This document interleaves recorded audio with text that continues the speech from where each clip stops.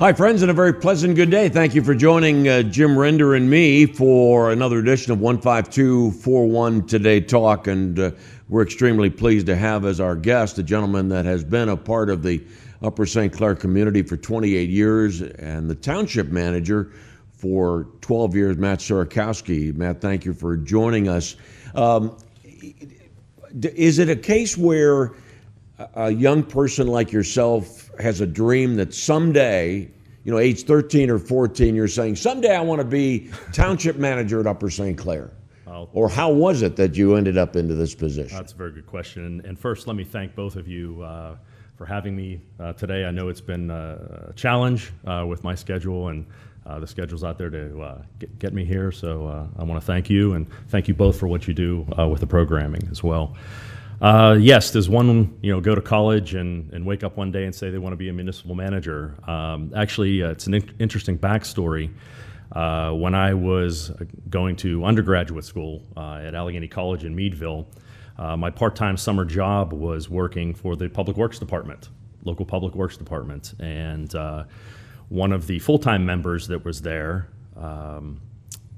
worked for the volunteer fire department. And he said, we've got to get you into the fire department. They ran an ambulance service out of the fire department. And the last thing on my list was becoming a volunteer firefighter at 18 years old. And he hounded me for a while, and I eventually said and relented and said, okay, let's try this. And actually became an emergency medical technician at 18 years old and started running the ambulance service for the next 7-8 years. And kind of got the bug from there that I kind of realized I wanted to help other people, and continuing a career in local government kind of steered my way from there. So then you went to the University of Pittsburgh. Your master's degree, what's the title of that, or what does one do then when you go for a master's degree? Well, I went to the University of Pittsburgh Graduate School of Public and International Affairs, and you go through a track that you become a master's in public administration to take it either into the private sector or the public sector, and I took the public sector track. What's the best part about your job? Oh, wow. There are many things. As I said, at the onset of my career, it was to help others. I enjoy working with our staff, the volunteers. There's so many things, almost too much. Excuse me, sorry about that.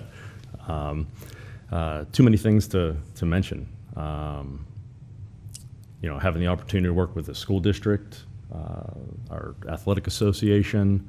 It's just a wonderful community to work in. What are some of the challenges that one faces as a municipal manager? Well, I think this last year alone is a primary example of the types of challenges that one incurs. In February, March, we were embarking on our planning priorities for the township for the next 2 years. And lo and behold, we're hit with a global pandemic that no one could ever plan for or train for. No amount of information you gain from graduate school, undergrad, or your teachings could prepare you for what we had to deal with over the last 7.5 months. Closing facilities, figuring out how to safely reopen and operate. Those were all challenges that we had to overcome, and we continue to overcome. But we're blessed with a tremendous staff here at Upper St. Clair, and we've been able to develop a number of programs allowing our residents to get back to some amount of normalcy in their lives. A lot of that was, you could see on our fields this summer when the USC Athletic Association resumed baseball, when we reopened our recreational facility. So the challenges come daily. You might have a plan for the day when you come into work, but you never know when that phone's going to ring or when there's something needed that just changes your entire day. By the way, folks, you may have noticed there was a fly that was bothering Matt. that fly came over and bothered me, so. He took a route. Get past you as well? Yes. Okay, so not Democratic or Republican, but to be a township manager in this great community, to be a great in part of Upper St. Clair.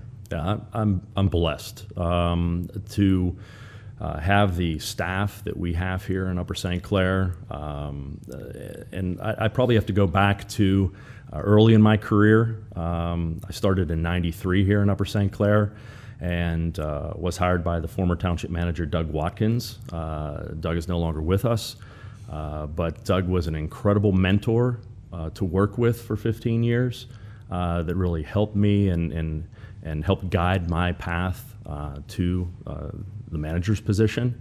I often tell people that I wouldn't do this job anywhere else. This is an incredible community to work for, and it's really like that because of its residents. The volunteers that we have on our boards and our committees, that is our strength, whether it's Planning Commission or Parks and Recreation.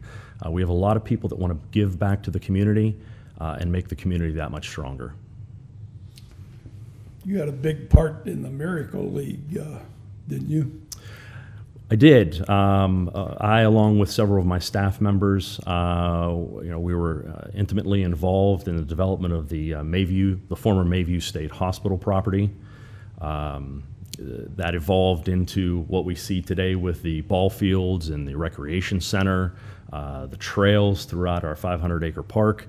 And an important component of that is, in fact, the Miracle League. We're lucky enough to have such a wonderful individual as Sean Casey. I know you've interviewed Sean in the past. And, Sean and I got together early on, and Sean wanted to give back to the community. And he had talked about this Miracle League concept that we were seeing elsewhere across the United States. It's something that I had come across as I have a love for baseball.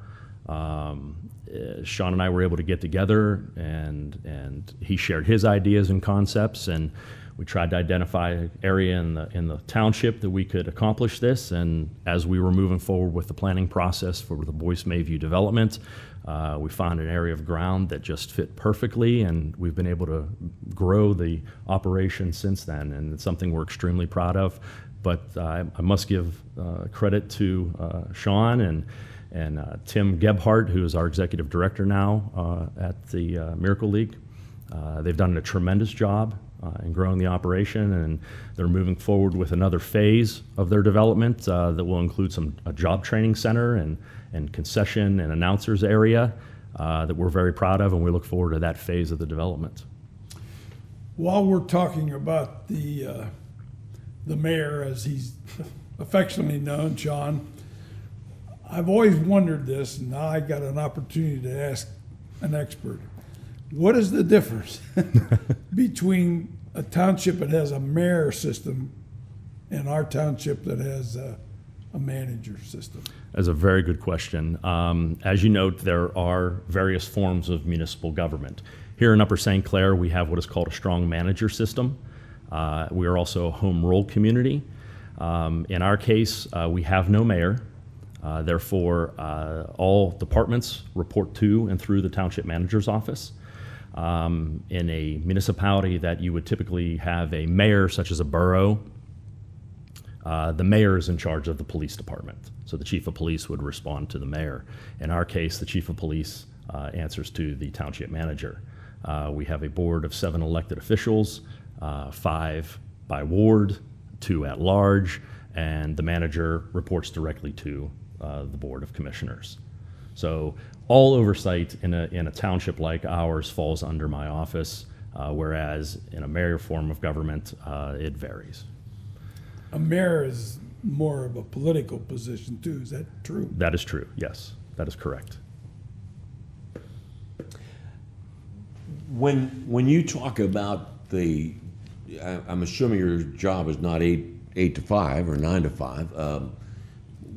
What goes into your typical day as you're trying to do what's in the best interest of Upper St. Clair? It is not just a 9 to 5 type of job. It's Monday through Sunday, all hours of the night. I actually, unlike maybe some people, I never turn my phone off. My phone is always on 24/7. It sits next to my stand in my bedroom because something could happen at any given time, whether it's an emergency at 3 a.m. Or a weather response. Anything can change on a dime. So a typical day, may start at 5 or 6 a.m., checking over emails and text messages from what may have happened the night before, checking over the police reports to see if there's anything that may continue or require my follow-up with respect to the media into the day. Generally, I have a fairly booked schedule throughout the day. May have staff meetings, resident calls.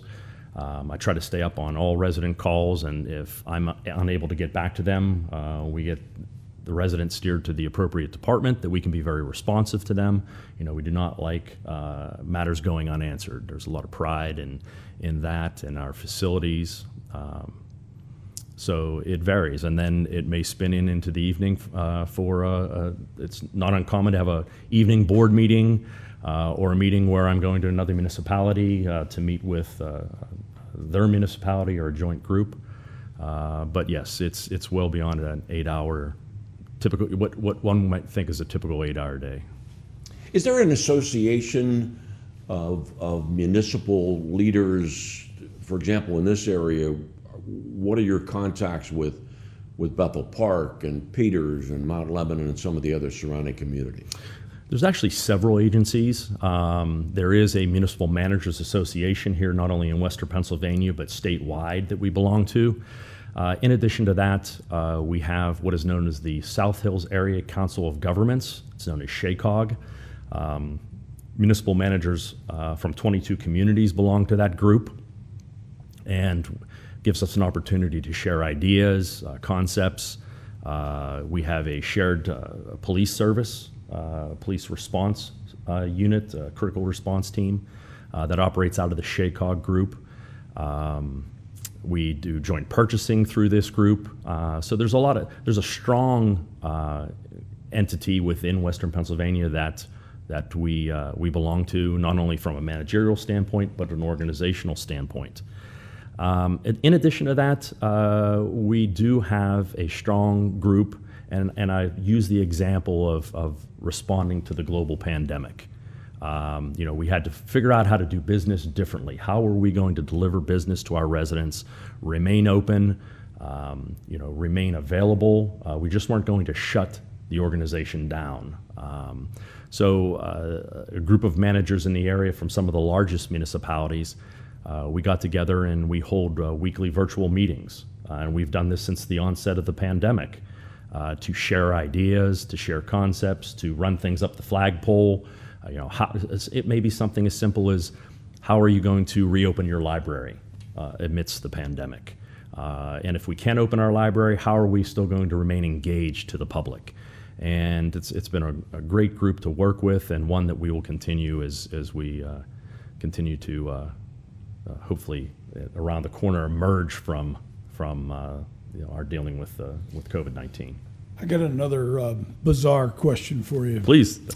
As a guy who competed with Mount Lebanon, Bethel Park, Peters Township, Chartiers Valley, is there some competition between township managers? Does it get a little competitive? It absolutely does. I would be lying if I did not say that. Yes, there is an amount of competition, especially for many of us that are come out of being an athlete, maybe in high school or college. There's always that competitive drive, and that's what moves your organization as well too.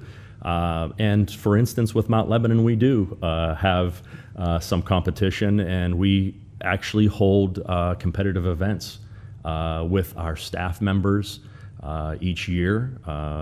With Mount Lebanon, we actually hold a little competitive golf outing, Ryder Cup type format, where we bring our staff together And it's really a team building effort on both parts, but it also gets our department directors to interact with their department directors, and it's just another example of, yes, there is a competitive spirit amongst all of us. But I mean, also within, in other words, if Mount Lebanon buys a new fire truck, do we buy a bigger and better one? I would not say that we jump into the deep end of the pool and do things like that. I will say that there is,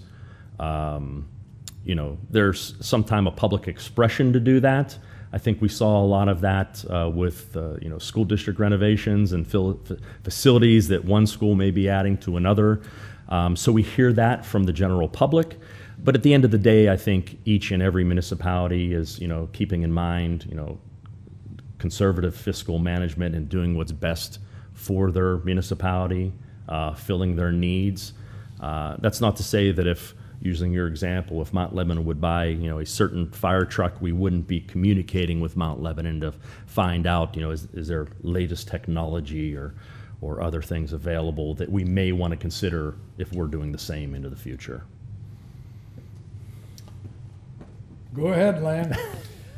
Well, I want to go back to that Boyce Mayview complex. I have tremendous respect for people that can think ahead and see a vision. I remember when I was living in Upper St. Clair, we would walk over to that property and to see what a tremendous idea that was with the baseball field, the softball field, the soccer fields, and of course then the rec center and the swimming pool. Where were you in the beginning planning stages of that? Were you in the chair you're currently in now, or were you an assistant at the time?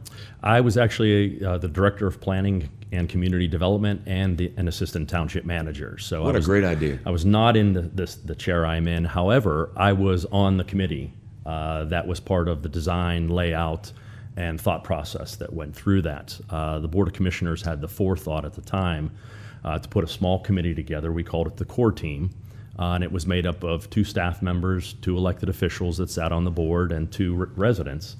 And we worked through all of the elements of the development of Boyce Mayview Park, held public meetings, parsed ideas out, whether it was the rec center, ball fields, trails, passive recreation that is also throughout the park. So there was a large public process through that. But yes, I sat right in the middle of it and had the pleasure of being a part of that, and something we're extremely proud of. And what was the best decision you think you guys made? I don't mean guys and gals made. I understand. As you look back now on that project. Looking back now, I think one of the best decisions was identifying an area of the park to include it as the active recreation area. Right now, with the park's about 500 acres. Only 13% of that park is active recreation. The remaining percentage of the park is passive recreation. And when I speak of that, I mean hiking trails and fields and environmental education areas. So we really took into consideration not just one area. I know people go down to the park and they see those fields and the lights in the evening and all that activity, but there is a lot of activity going on all throughout that park. Whatever your interest is, we probably have it available within that park. Even to the point, I mentioned trail systems. We have a 5-mile perimeter trail that we're working on finishing up that encompasses the entire park, and another 10 miles of interior trails within the park. But even in those interior trails, many of those trails are handicap accessible as well too. So we really tried to take every idea in mind and all areas of the populace that we could serve within that park and in the rec center facility. Is there room for development? Are there some, and maybe you can't share this with us, are there ideas on the planning board there to other things that might be happening there? Nothing immediately on the horizon. As focus is on Boyce Mayview Park, we do have 13 other parks within the township that we do not want to, neglect We have neighborhood parks. 13 other parks in the There's township. 13 other parks throughout the township. That's correct. The next largest park that we do have is Morton, the Morton Soccer Complex. And Coach may remember, at one time that was the jewel of the township. Everyone wanted to, play soccer and football and baseball up at the Morton Complex, and you may have a story. You did hit a little sore nerve. I mean, football parents are taxpayers also. Yes. It bothered me that was known as a soccer Soccer complex. I finally got a little controversy in here, Linda. I do recall that, but bringing up Morton, Morton's another complex that we feel that is due for a little bit of attention. We are looking at possibly in 2021 studying that park and recognize that it may need a little more than a fresh coat of paint and some attention, and that's something we'll be embarking on, and hopefully in 2021, and it may include additional uses. Have you thought of any artificial surface fields up there? That is on the table as a possibility. Yes. Good. When people think of a community, maybe they don't think of it from the standpoint that taxes pay dividends, that property values are able to rise, because people want to live in that community. Give us some of the principles that one like yourself who studied a municipal government, some of those key elements that go into decision making.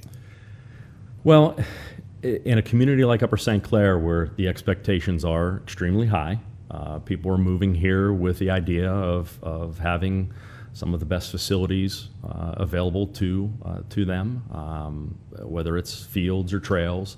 And these are things that, as we present and prepare our budget each year, we have that in mind. We proudly can say that as we make those decisions, we will, and at least we will be unveiling the budget for 2021 here, again, in the midst of a pandemic, and we can proudly say that we'll be presenting a budget that will keep taxes level for the 12th straight year in Upper St. Clair.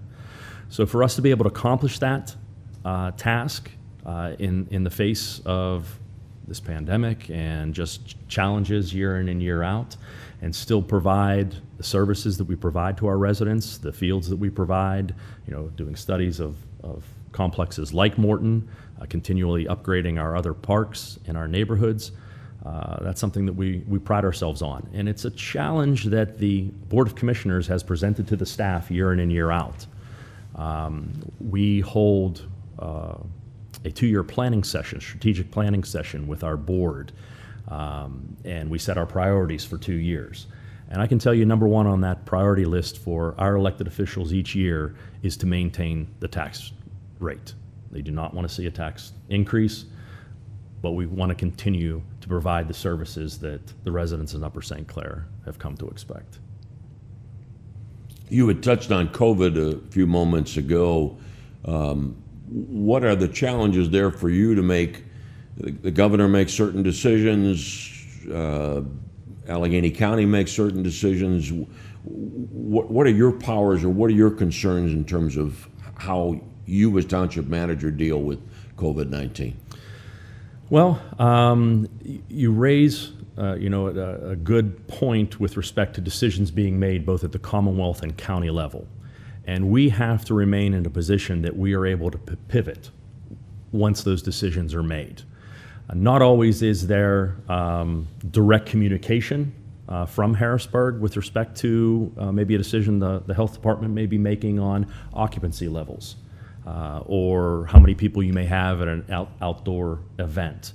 When we receive that information, our residents are already calling us. Whether it's the team that's hosting an athletic event for the weekend, and they want to know, how are we going to deal with this? And our staff has been incredible over this period of time, being able to respond to that, allow for events to continue and go off without a hitch generally. We've been able to do that over the last several months. Again, it hasn't been without its challenges. I have to give a lot of credit to our incredible employees that we have, and that's something that we've had to focus on throughout our response to the global pandemic. Number one priority is the health and safety of our employees and the health and safety of our residents. We worked very hard to get our tennis courts open back up again and our parks open back up again when other municipal entities may have said we're going to keep it locked down, we're not sure about this. Our staff was looking for areas and ways to get people back outside, onto the fields, into our facilities, onto our trails. And there's a lot of pride in what we've been able to accomplish, and we continue to accomplish. Winter's right around the corner. We're going to be moving our teams of public works employees back inside. Since they've been outside and we've been able to social distance and they've been able to work safely, we now have to look at how do we deliver service during the winter months? How do we keep up with the snow removal services that we pride ourselves on here in Upper St. Clair, and safely allow our workers to come to work and get in their vehicles and deliver that service. So there's a lot that goes into it, and it's ever evolving, and it evolves right now with the seasons for us. Matt, you've made reference a couple times to your great staff, and you just also mentioned Public Works. On a personal note, I'd like to tell you that George Kostelich and his assistant Dave greatly helped me with a sewer problem at my house, and they came up with some ideas and some alternative routes that were very much appreciative. Good guys. Oh, wonderful! I'm glad to hear that. And again, it just doesn't stop just with Public Works. Our Public Works, police, our library. But we're always glad to hear a good story like that. And Matt, tell us about your family. Well, I have 3 children. I am married. My wife Joanne and I have been married 24 years now, and we have 3 lovely children, twin girls that are seniors in high school, and my son Ty is a sophomore in high school as well too. They keep us quite busy. Very proud Abby of and them. Emma, the seniors, what keeps them busy? School, their grades, academics, sports. We're very much a sports-oriented family. Both my daughters played fast pitch softball at one time and now play basketball and volleyball in high school. My son is very active in sports as well too. Plays travel hockey, high school hockey, baseball, and on the varsity golf team as well too. And what does your wife do for a living? My wife is a director of sales for MSA, Mine Safety Appliance, out of Cranberry Township.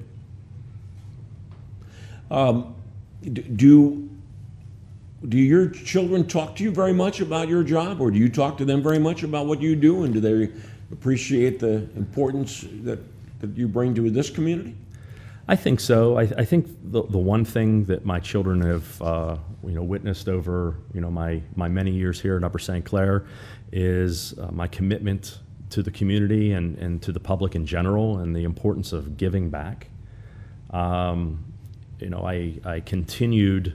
I started off with my story about how I got into kind of steered towards public sector.